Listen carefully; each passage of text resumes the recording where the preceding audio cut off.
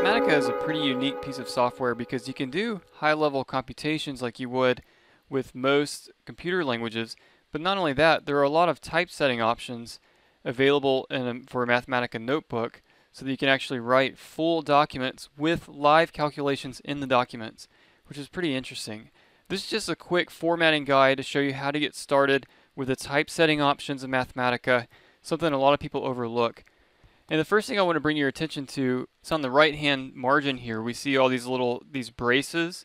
What happens here is that we can build in some sort of tier system within the document where we have the title, subsections, etc. For example, in this particular one, 1.1.1 formatting guide is the title of my document.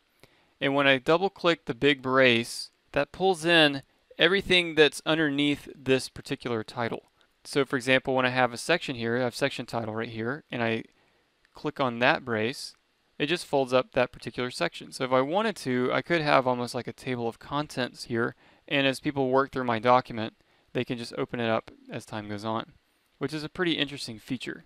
Another thing is that in between cells, if you notice the cursor goes from vertical to horizontal, I can insert a new cell.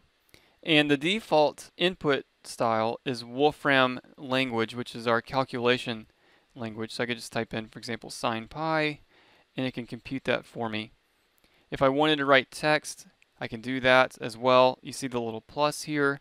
I can change my input to plain text, for example, and just insert a paragraph at any point that I need. Okay, now I have a few exercises listed here that we're going to work through, and it's just about creating a notebook that has good formatting. So I have a blank notebook here, and I'm just going to work through my exercises in this notebook. So if you see, the first one says, let's create a title that reads 1.1.1 formatting guide, and underneath the title, let's create a subtitle with name and date. Okay, so that is going to look just like we have up here at the top. Now, there's a hotkey, Alt-1, that will put in my title for me. So I hit Alt-1. Notice I have a cell over here, and the font and everything is already set how I want. You can change that. I'm not going to really cover that in this document. If you don't want to use the hotkeys, you can just go to Format Style, and here we have listed as Title. Now underneath that, we are going to add a subtitle, which does not have a hotkey. I'll just go down to Subtitle, and I'm going to put my name and date. Alright, so far so good. And notice the hierarchy is listed here in the brackets like we wanted. Secondly, we want to insert a section that reads section 1.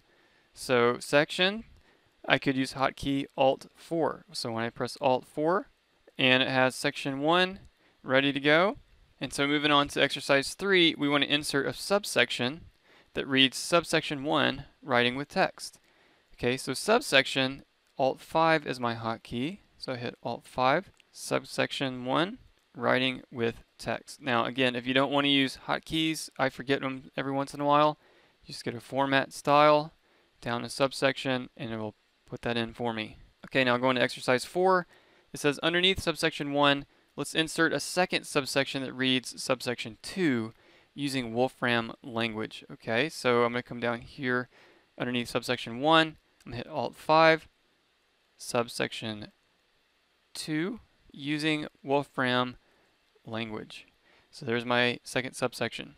For exercise 5, we want to place the cursor between the cells, and we want to insert a text cell that says, how many ways can we select 4 winners out of a group of 50 people? Okay, so I'm going to put my cursor in between these two subsections, and sometimes it's helpful to see where those cells are in the margin. So between the cells, I can hit Alt-7 as a hotkey. If I didn't want to do that, again, I can go, when the cursor turns horizontal, you'll notice a little plus here. I can just put in a plain text input, and then just type like we would in Microsoft Word or some other text editor word processor. Lastly, for exercise 6, beneath subsection 2, we want to answer this previous question just by typing in the calculation in Wolfram language. Okay, so insert my cursor below subsection 2. Remember, the default input is Wolfram language, so I'm ready to calculate. And here I just need to know how to select 4 winners out of a group of 50 people. If you don't know that formula, that's okay. That's not the object of this lesson, but the answer is 50 factorial divided by 4 factorial times 46 factorial. This is a combination. So what we're calculating, or a binomial coefficient. So there's my answer. Okay, so this is a pretty simple document. The labs that we use going forward will follow this format, and hopefully this makes sense on how to make your documents readable and look pretty good. They're actually full books that were written within Wolfram Mathematica. If you have any questions on this, please let me know. I hope it makes sense and is easy to follow. And you can reach out to me either through comments or email. I'll be happy to help. And thank you for watching.